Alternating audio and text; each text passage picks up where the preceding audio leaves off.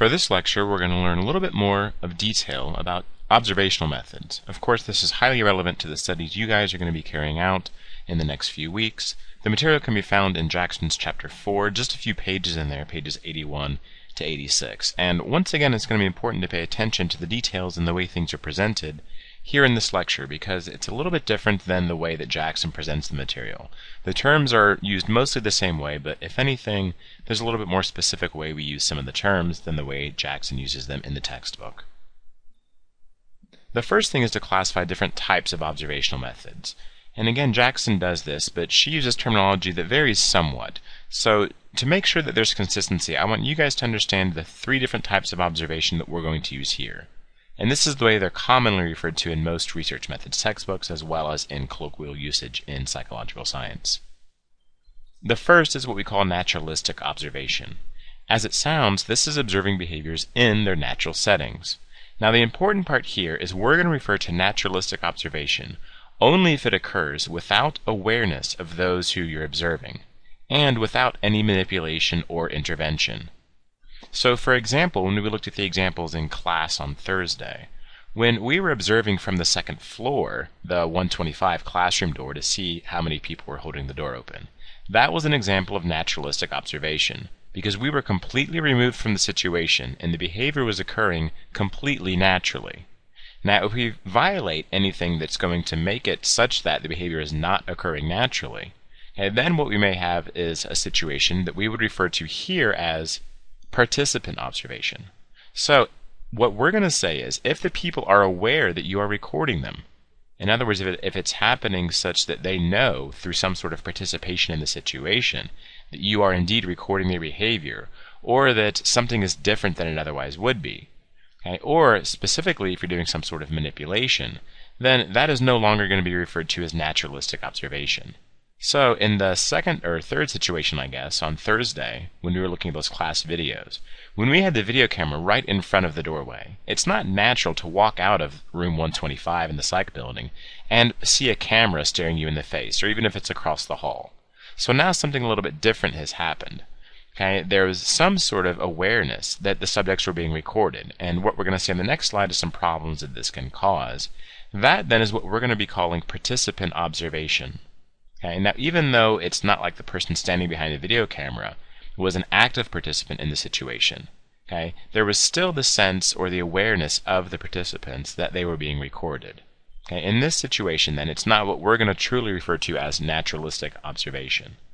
Okay, now Jackson makes the distinction between disguised and undisguised and participant, all as different forms of naturalistic observation, but this stronger distinction is what's typically used in the literature, and again in colloquial use when we talk about naturalistic versus participant observation techniques.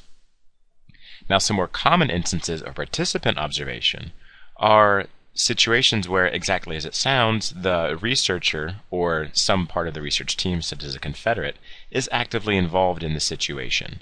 So a lot of your projects sound like they're going to involve participant observation, where you guys are doing something or creating some type of situation where the confederate or one of your research team is actively involved in the situation, or specifically changing something about the environment.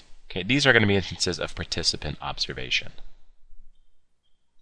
Finally, both of these, which occur in the natural setting, in a field type of setting, can be contrasted with laboratory observation, which is exactly what it sounds like, observing behaviors in a controlled lab setting. Now again, this can happen with or without the participant's awareness, typically with, and with or without the researcher's involvement. Okay, now these are going to be situations where sometimes the participants, the research participants, are aware that their behavior is being recorded. And a lot of times you might think that if they're showing up in a lab, they're almost certainly aware that something is being recorded. Okay, but it could be in a situation, as we've seen some of the studies, where a research participant is in a waiting room. Now they're probably not aware that they're currently being recorded because they think they're just preparing to begin the study. And in fact, laboratory observation occurs most of the time with developmental research that's aimed at children. Okay, and a lot of times what this involves is bringing children and their parents into a laboratory setting. Now again, the children of course are going to be aware that they're in a lab, but they may not be aware that on the other side of a tinted glass or something, that there's researchers, people who are observing their behavior. Okay, so in this situation, it may or may not be involve awareness, If the researcher is in fact then the one playing with the children, then it's also going to be involve the researcher's participation as well. So laboratory research is really distinguished just from its setting within a controlled laboratory setting as opposed to out in the field. Now, as you might be aware, and as again came up in class when we were talking about the situations on Thursday that were on our videotape, there's a number of issues that may or may not arise with different types of observation. And again, Jackson talks about some of these as well. The potential issues are all listed here on the left. Okay, we're going to go through them one by one. And then what we're going to do is identify which of the observational methods are most susceptible to the potential issues or are going to have the types of characteristics that are listed here on the left. Now, I want to stress here quickly that any of these different forms of observation could theoretically fall prey to some of the issues listed here, or contain the properties, the desirable properties, which are the last to control and ecological validity that you see here. But in terms of the way that I'm going to classify them now and here on this slide, this is what the modal study is going to look like. In other words, whether or not most of naturalistic observation studies fall prey to one of these issues, or laboratory, or whatever the case may be. Okay, so again, you're going to see some check marks showing up here that are going to classify these observational methods on these issues, but I don't want you guys to think that, for example, there isn't a single naturalistic observation study that falls prey to reactants, even though you don't see a check mark here. Reactants, what we talked about a little bit on Thursday, is where the participants in the research study change their behavior in some way due to the awareness that they are being observed or recorded. So they're reacting to the presence of the researcher or the confederate. Okay. Now again, this is going to be a little bit different than you might think in terms of whether you're actively trying to involve some sort of reaction out of them in participant observation versus what you may be doing in the laboratory.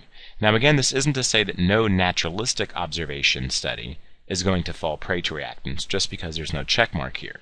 But most of the time, if all you're literally doing is, without their awareness and without your involvement or manipulation in the situation, you're just recording behaviors, then you shouldn't expect that the subjects of your recording, or the people, the participants that you're recording, are going to react to this in response. Okay, so again, it is typically participant and laboratory situations that you may see the most reactants, whether or not it's desirable reactants.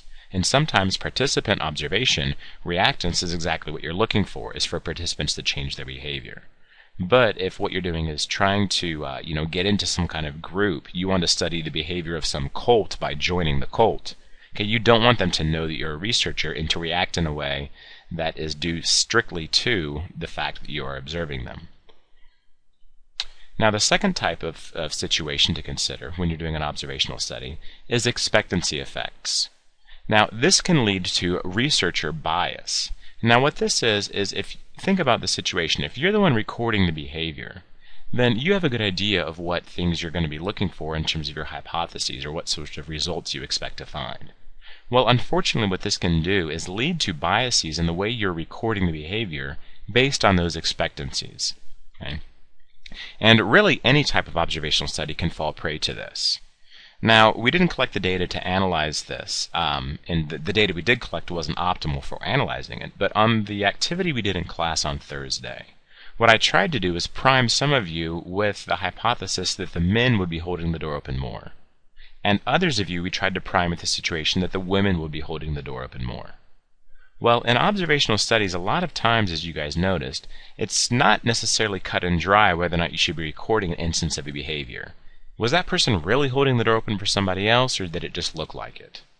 Well, if you know the way your results are supposed to come out in terms of your hypotheses, what that can do is to lead you to, especially those questionable situations, record them in a manner that is going to benefit your hypothesis. So in other words, because you expect to see, for example, more females holding the door open, then if it's a questionable situation, you might give females the benefit of the doubt, but not the males. Okay? And again, this can lead to a bias, a systematic bias in the way that you're collecting the data. Now, this may happen consciously or subconsciously, if you will. It doesn't have to be a deliberate thing you're trying to purposely skew the data. Okay, but knowing the way the results should come out, again, you might be a little bit more lenient measuring one thing one way and something else. Okay, if you're measuring kids on the playground, Maybe if one kid trips another kid and you think that the kids that watched violent programming are going to act more aggressively, if you know for a fact that kid saw the violent programming, you might call that an intentional trip, whereas if it's a kid that was just reading, you might not be expecting this kid to exhibit these aggressive behaviors. And therefore, when you see this same tripping behavior, you might chalk it up to being an accident, for example. Okay, so again, expectancy effects are something you guys are going to also have to realize could become an issue in the projects you guys are doing and figure out ways to minimize those. And we can talk in class about some ways to minimize these effects as well. Now, logistic issues is really a very broad range of things that are going to come into play in the natural settings. We talked about these a little bit, but things even like time of day or weather, or the types of things you're going to need to remember to involve, even just bringing the appropriate materials and being ready for any sort of situation, are things that are going to affect these field settings, naturalistic and participant observation, much more than a laboratory setting. Okay? And the same can also be said for other types of unexpected events that might occur. Okay? So you don't really know what sorts of things may be coming up. Okay? There may be, for example, a real distress situation when you guys are trying to stage one to witness helping behavior. There might be some real situations that come up, or some other things that happen in an unexpected way that are going to occur that may obviously skew the way that your study goes. So again, the main point here is that in a laboratory setting, the benefit of doing observation in a lab is obviously the chances are going to be minimized if these sorts of unexpected events may occur. You may still have a fire drill or something like that, even if we're doing a study in the psychology building, but these types of unexpected events and odd logistic issues coming up are much less likely to occur in the lab than in the field. What that also leads to is an enhanced measure of control that you have in the laboratory. Okay? Now, most importantly, what this means is that it's going to be a lot easier to attribute the behaviors that you're witnessing in the laboratory specifically to whatever manipulation you're doing or whatever characteristics are of the situation that you're creating.